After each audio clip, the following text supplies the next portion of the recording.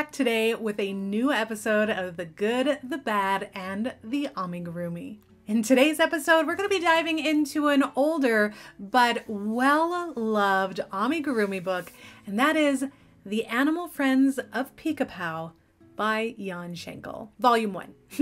I will be giving you my full and honest review on this classic amigurumi book. I'll be talking about what I love, what I don't love, and whether I think you should pick this one up if you haven't already. I will also be sharing all of the friends that I personally have made from this amigurumi book. And there's quite a few since I've had this book in my collection for a couple of years. But first, let's go ahead and get into the specifics of this book. Animal Friends of Pica Pau Volume 1 is a collection of animal amigurumi patterns by the designer Jan Schenkel, also known as PicaPauYan over on social media. The English edition of this book was originally published by Meteor Books in November of 2017. However, correct me if I'm wrong, but I do believe the very first edition of this book was originally in Spanish and was published back in 2014. There is currently a paperback edition available on Amazon and barnesandnoble.com, as well as other various online shops. And there's also a digital version available on amigurumi.com, which is perfect for all of you lovely ami makers who prefer digital patterns to piles of paper. One awesome detail for this beloved amigurumi book is that it is available in 7 languages: English, Spanish, Italian, French, German, Portuguese, and Dutch. However, the digital version is only available in English. At the time of recording this video in May of 2024, the book retails for $16.80 US on Amazon.com, and the digital copy on Amigurumi.com is $12.95. I purchased my copy on Amazon back in June of 2021. That's when I first started crocheting, and I remember seeing it at Barnes & Noble and wanting it really badly, but I was too afraid that my skills were not quite up to where they needed to be to make some of these darling animals. But then about a day or two later, I decided I had to have it, so I ordered it on Amazon. And I've been in love ever since. This is one of my all-time favorite Ami books. It's in the top 2, for sure. I love this book so much. It is so meaningful, it is so special, and I can't wait to talk about this one with you. Let's take a moment to learn a little bit about Jan Schenkel. Now, I did get all of this information from her Amazon bio, and I would highly recommend looking more into her accomplishments because there are so many that I didn't list here, and they're all equally amazing. Janina Schenkel is an amigurumi designer from Argentina. In college, she studied art and design, and while commuting to class, that's when she learned how to crochet. In 2009, she mixed her adorable animal illustrations with the 3D structure of crochet, and Pica Pau was born. In addition to crochet design, Jan has illustrated children's books, designed crochet stop motion ads, and is also a collaborator for many crochet magazines and other various amigurumi books. Her bio also states that she is the mother of 3 children and 4 cats. In addition to Animal Friends of Pica Pau Volume 1, Jan is also the author of El Mundo de Pica Pau, as well as Animal Friends of Pica Pau Volumes 2 and 3. Diving inside the book, we have 159 pages of animal goodness and a total of 20 colorful animal characters. Now, the first thing you might notice about this book is the gorgeous photography done by Jan herself, as well as Matthias Gorgostegi.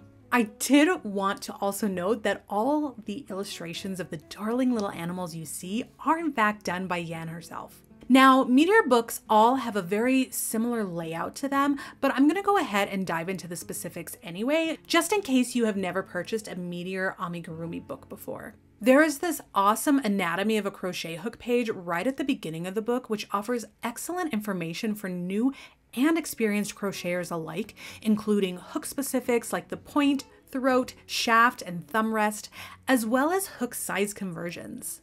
There is so much amazing information at the beginning about different fibers and materials, other essentials to the crocheting process, and an excellent crochet instruction section for those who have never held a hook before. If you are brand new to crochet or amigurumi making, this book covers all of the basics you will need to know before you begin. So if you're one of those folks who likes written instructions, this one has got you covered. There's also a ton of photos showing a number of stitches and techniques, so even if you have crocheted before, but you need a refresher on a certain stitch, you have that instruction right there. It also goes over the details of working in spirals as well as how to make a magic ring. There's instructions on finishing off, how to join pieces, as well as how to read a pattern. Truly, you can learn everything you need to know from the beginning pages of this book. One of my favorite things about this book and other similar meteor books is the Amigurumi gallery. I love to flip to one page in the book and see all of my options for toys. It's much easier for me to find and pick which darling character I'm going to create versus flipping through the entire book to see what patterns are available. I also love the QR code for the gallery. When you scan this with your phone, it will pull up a gallery of that specific character and you can see all the amazing variations and projects other crocheters have created. I love to look at other creators' use of color and technique, and it really is a cool way to see what other amigurumi makers and crochet artists have done with that particular pattern. This book is in US terminology, and one thing to note about these patterns is that Yan does like to use the yarn under method when making her amis. This creates an X shape to her stitches instead of the typical V shape, which makes the stitches tighter and a little more neat. Personally, I do not use the yarn under method. I have tight enough tension as it is. And since I do crochet things other than amigurumi, I do find it hard to kind of flip my brain back and forth between the yarning over and yarning under techniques. As you will see when it comes to my amigurumi, all of these adorable animals can be made using the yarn over technique, and they turn out just as cute in my opinion. If you are interested in learning the yarn under technique, there are some amazing YouTube videos out there, and they will surely help to answer any questions you might have. Now that we've learned a little bit more about the physical book itself, as well as Yan, let's dive into my favorite part of these videos, the good. So what do I love about the animal friends of Pica Pau? Quite a lot. First and pretty importantly, these patterns are all written correctly. I have never once encountered any mistakes in any of these patterns, which is really important, especially if you are a new crocheter or amigurumi maker. Yan's patterns are also very straightforward and to the point. You're not going to be flipping back and forth to the stitch glossary to figure out what you're supposed to do. There might be a couple of more advanced techniques such as tapestry crochet. You're gonna need to know a couple of bobble stitches, as well as chaining in the beginning and then joining them to make a ring. But other than that, nothing too extreme or nothing that's gonna make you pull out your hair because you're trying to decipher what the pattern is saying. Another thing I really love about these patterns, and we're going to use Murray the sea otter here, is the size of them. I love a good medium size amigurumi. Sure, I love to have little miniatures and keychains and things, but I'm not really a big fan of giant amigurumi, but these here are the perfect size, I think, for a crocheted toy. They're not too big, they're not too small, and they're just so sweet. Also, the variety of the animals is amazing. Sure, you might find a bear and a frog in the book, but there's adorable patterns like puffins and woodpeckers and donkeys, sea otters and panda bears. The variety of animals is truly excellent in this first volume. Another thing I love about these patterns is how iconic these characters are. When you look at them, you know they are a Yan Schenkel pattern. Most of them do have the striped shirts and cute little accessories, and the way that Yan constructs the bodies and things, you can just look at them and know it's her pattern. And you'll see the similarities in the legs and things when I show you all of the amis that I have made. I love it when an amigurumi designer can really show their skill in design and you know it's their pattern when you look at it. That is one of my favorite things when it comes to designers. and Yan is the queen of that. One thing I do like about these patterns is the head and the body are constructed in one piece. There is no sewing on the head, which is awesome, especially if you have details like this, where if you don't get it matched up, the head might be a little crooked and it might be kind of noticeable. And let's be real, sewing is not my favorite thing, so the less that I can do, the better. And let's talk about the adorable backstories of these characters. Oh my goodness, one of my favorite things about the Pica Pau characters, if not my favorite thing about the Pica Pau characters, is their backstories. Murray, the sea otter here, loves Jacques Cousteau. You can tell because he has his little yellow vest on, and I think it is adorable. I love it when designers come up with backstories for their characters because I love to imagine them in these scenarios that she makes up for us. And it really adds personality to each and every character. And I tend to get a little attached to them, even though they're just crocheted toys, because I know their backstory, because I hear about their family and their wants and their dreams. And it's such a nice touch that really makes me happy and makes crocheting these toys really fun. I did have to close my blinds. It was getting a little bright in here. The sun is setting and holy cow, the sun was shining. But back to the good.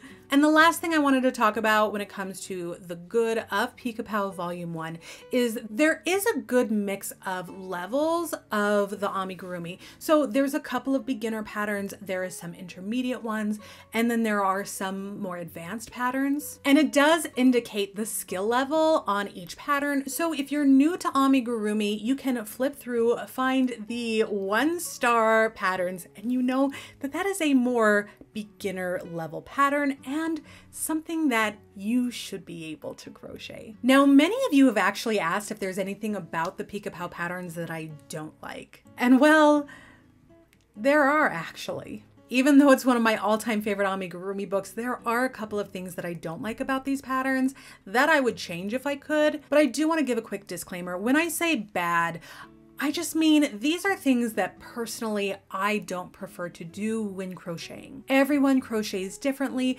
Everyone has learned to crochet differently. So these are entirely my preferences and what I don't like, but they might be some things that you really enjoy, which is great.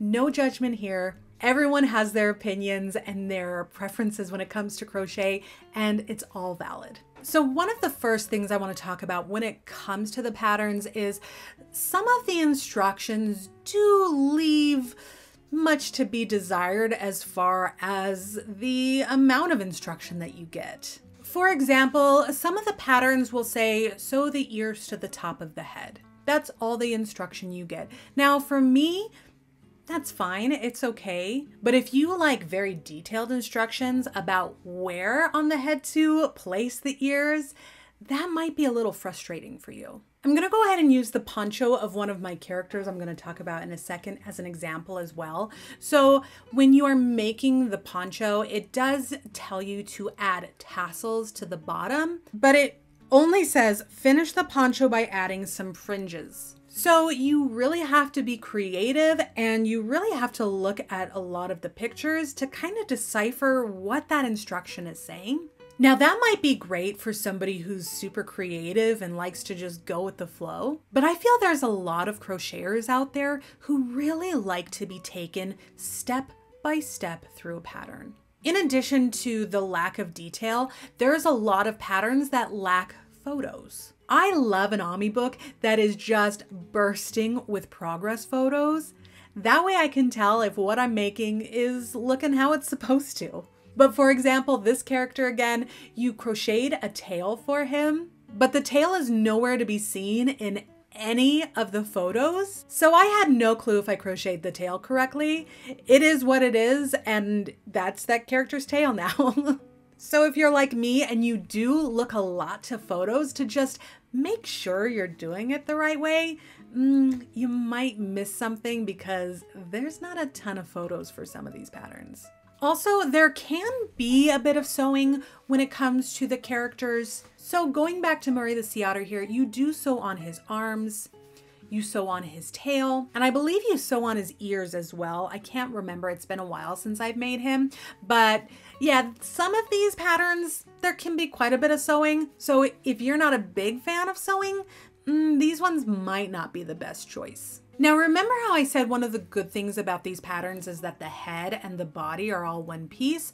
I still do think that that's really great, but in addition to the head and the body being one piece, a lot of times the legs are one piece as well. So you will continue down the body, you will make one leg, and then you will finish off with the last leg. And for a character like Murray here, it's not that big of a deal. But you'll see some of the characters have very long legs, but to go back and crochet that second leg is really infuriating for me. Here you can see I'm just having a heck of a time getting around that first leg to crochet the second one. As much as I don't like to sew, I feel like I would rather just make the legs separately and sew them on at the end versus having to maneuver around these giant legs of some of these characters. It really does get overwhelming sometimes. So if that also sounds like a nightmare for you, I would maybe stick to some of the characters that have these shorter legs. It is a much easier time to crochet with just a little nub in your way versus a super long limb. But now that we've talked about the good and the bad, let's go ahead and get into the Amigurumi, or all of the Pica Pau characters I have made from volume number 1. Now, as I said, I've had this book since June of 2021, and so some of these characters are very old and were at the very start of my crochet journey. And there is one character that I actually don't have anymore because he was a gift, but we'll talk about him in a moment. So I'm going to go ahead and talk about these characters in order of how I made them. So the very first character I made in June of 2021, that was maybe a couple of weeks after I learned how to crochet, and that was Renee the Cayman here.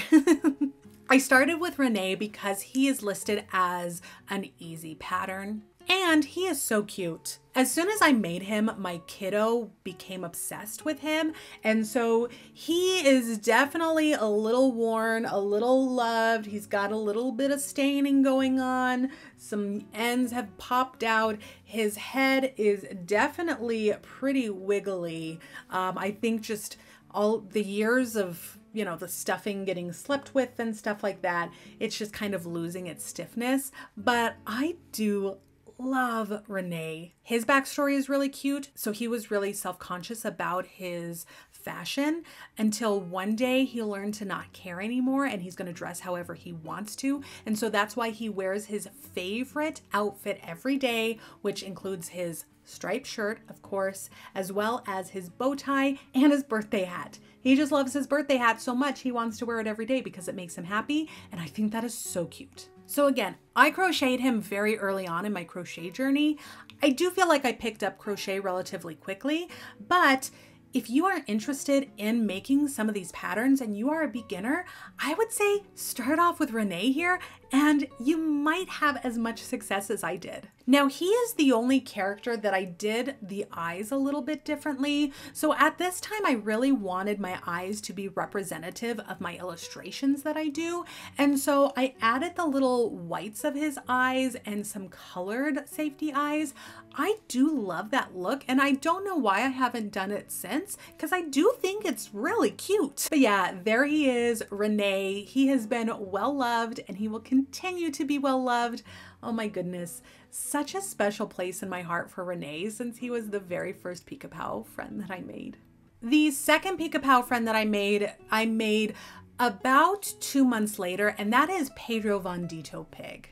Again, I don't have him anymore just because he was a gift for some family. I have a family member who loves pigs, and we were actually on our way to a beach vacation with this family member. And so I thought this was a cute little gift to kind of get everybody bumped up for our beach vacation. So I made Pedro here because he has his little pool floaties. He's a pig. It was just perfect. I love Pedro Von Dito Pig. I think he's one of my favorite patterns in the book just because of how cute he is with his little floaties, and just everything about Pedro is so sweet. That is a pattern that I would love to make again, and who knows, maybe I'll crochet him up again before the end of the year. So the next one that I made is Hans the grizzly bear here. Now Hans is different than all of my other Pica Pau characters because comparing him to Renee the Cayman, he is the only Pica Pau friend that I did not use Barocco Vintage to crochet. I just used some worsted weight cotton, and so he did turn out a little bit bigger than all of the rest. But I love him. I think Hans is so cute. I have taken him to all of my craft fairs that I've ever done, and no one's once looked at Hans, and I don't know why. Between his darling little cap and his scarf and vest here, I think he is so cute. I did also use one of my noses that I got that was in the set of safety eyes that I first bought off of Amazon. You probably have that set as well that has all of the little noses in it. There's like a pink one and stuff. So I did use that for him instead of embroidering his nose, and I think that also turned out really cute. He's a good example of one of those characters with really long legs that makes it really hard to crochet around, but regardless, Hans the grizzly bear is so sweet, and I'm so happy I made him when I did, and I love how he turned out, cotton and all. Next up, we have Murray the sea otter again. So cute. I went back to the Barocco Vintage. So he was actually recommended by a viewer on my Twitch streams. Every now and then when I don't know what to crochet, I will flip through a book and ask people in chat which one I should make. And they recommended the otter because why not? Otters are super cute, especially ones that are obsessed with Jacques Cousteau. So yeah, he turned out really fun. If I remember correctly, he worked up fairly quickly, and I needed this color of yarn for him and I didn't have it, so I discovered a yarn store near me that I really enjoyed that sells Barocco Vintage, and now I know where to go and get some Barocco Vintage if I run out and don't have time to order online. So the next 4 Pica Pau friends I actually have crocheted all this year. One of my New Year's resolutions is to crochet a new Pica Pau friend every month of the year. So by the end of 2024, I'll have 12 new Pica Pau friends that I have made. Now I crocheted Victor Frog here in February, and I've just been obsessed with this first book ever since, and I love him. Now, I did say that I forgot to give him a mouth, and I asked you guys what you thought if I should give him a mouth or not, and you guys said yes, I should give him a mouth, but I haven't yet. I'm sorry, Victor. It's been a busy year already. This one is super fun because his little swimming trunks come off and he has these polka dotted undies, which I think is so cute. Let's get you dressed again, Victor. I'm sorry I pantsed you in front of everybody. I apologize. But one thing I really love about these patterns is his little fingers. I don't know why. I think that is so funny. Oh, I love it. I love that little detail of his little fingers. So cute. I did make Victor here in February because it was a leap year. And like I said, he kicked off my obsession with this first book again. So I'm so happy that I chose to make him. So then the next friend that I made was in March, and this is Harry Wolf. I wanted to make Harry Wolf from the very first time I laid eyes on Pica Pau, and I finally did a few months ago. I think he turned out so cool. I love the gray color that I chose. I think it's just perfect. I thought he was going to take a really long time to crochet up, but he didn't. He worked up relatively quickly. He has this darling little tail and his little mittens, which are so cute. They do pop off if you want them to. I keep them on because, you know, he's a hipster and he's got to wear his mittens. He is very special to me. I probably won't sell him ever. He will probably be a part of my collection forever. And so yeah, love Harry Wolf. Much like Harry Wolf, when I first got volume 1, I saw this pattern and I said, I need to make that on me right now. However, I was really anxious about tapestry crochet because I hadn't done it yet, and so I decided to put it off. Almost 3 years later, I finally got around to it, and here's our little poncho wearing friend that I was talking about earlier. This is Ramon the donkey. If I owned a home with a ton of space, like a lot of land, sure, chickens and goats and bees and all that stuff, yeah, they're fun. I would get a donkey in 2 seconds. That would be the only animal I needed in my life was a donkey. I love donkeys so much. When we went to Arizona, there is this place called Oatman that has just these wild burros just hanging around, and I was in heaven. I love donkeys. And so I was so happy to finally make Ramon. He is pretty large though. So actually having him compared to Hans here, he's pretty big.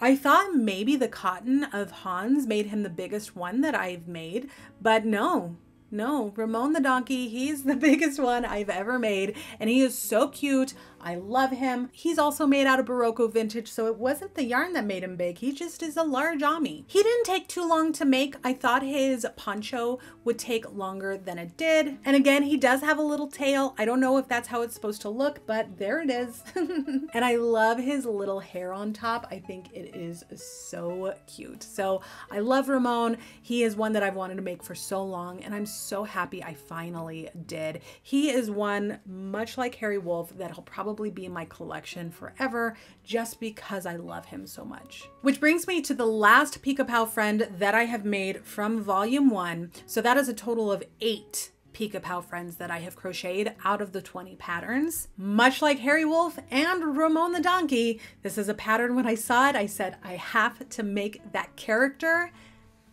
and that is Hugo Bat. He is so funny. I love him. He is large, but not height. He is definitely more width. He's got these awesome wings. Absolutely love it. And he's got this sweet little scarf with the pom-poms on the end.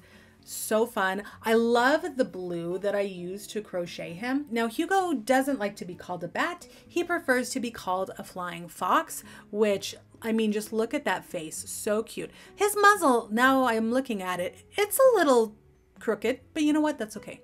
You know what, Hugo? My smile can be pretty crooked sometimes too, so it's fine. It's no big deal. I just think he is so sweet.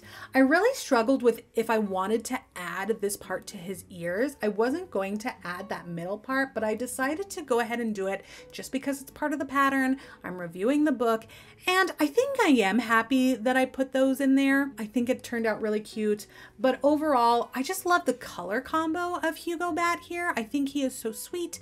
I love the yellow and the blue. I love the light blue of his wings. He's got his little stubby legs too, which is really fun. Now, I did use a different crochet hook to crochet him.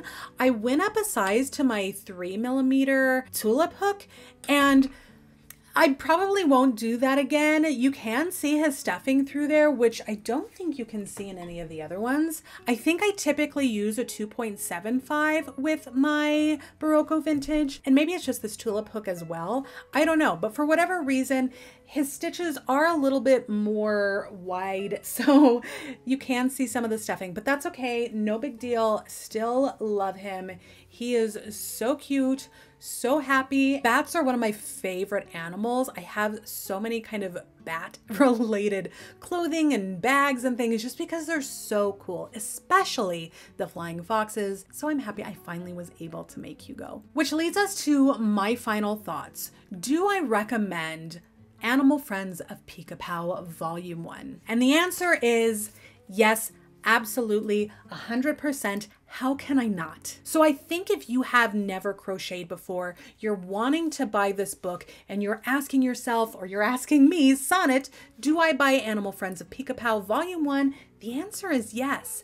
Do it. One thing I really like about this book, and I think is really kind of interesting, is this book could easily challenge a beginning amigurumi maker crocheter to really step out of their comfort zones, maybe not make so many jellyfish or whales, and try something a little bit scary. A pattern like Renee the Cayman here, although seeming a little intense, might surprise you. Now, you do have to know how to change colors. So if you haven't mastered color changes yet, maybe do a couple more beginner, ultimate beginner amis that require you to change colors. Get that muscle memory under your belt, and then I think do it. Try a Pica Pau character. If you are an experienced crocheter or amigurumi artist and you don't have this book yet, I say pick it up. It's so sweet. These characters are so amazing, and it's such an incredible tool to have. But that's all I have to say about that. Let me know, do you own this book? What are your favorite patterns from this book? How many Pica Pau friends have you made from volume 1? And do you like the other books as well? I'm always looking for new books to review for you guys. So if you have any suggestions of books that you want to see for our next episode of The Good, the Bad, and the Amigurumi, be sure to leave those down in the comments below. And if you have a moment free and you'd like to hit the thumbs up button and like this video, that would be super awesome. And if you haven't yet and you want to be Amigurumi making friends, please consider subscribing. But I just want to say I love you all so much. You are so wonderful, and I will see you all a little later. Bye.